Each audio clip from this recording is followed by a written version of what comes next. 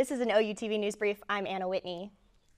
University of Oklahoma President David Boren said measures are being taken to deal with an apparent bug problem.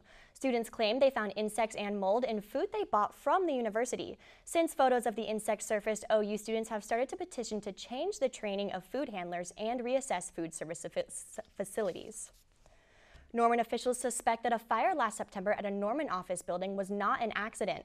The possible arsonist they're looking for is a heavyset male driver of a late model dark-colored SUV. If you have any information, call Crime Stoppers at 405-366-7867. And Norman was named one of the best towns in college football by travelandleisure.com. The website found what most OU students already know. The city has more than just game day fun. Norman is home to a booming art scene considered to be one of the best in the country. This has been an OU-TV News Brief. I'm Anna Whitney. Good night.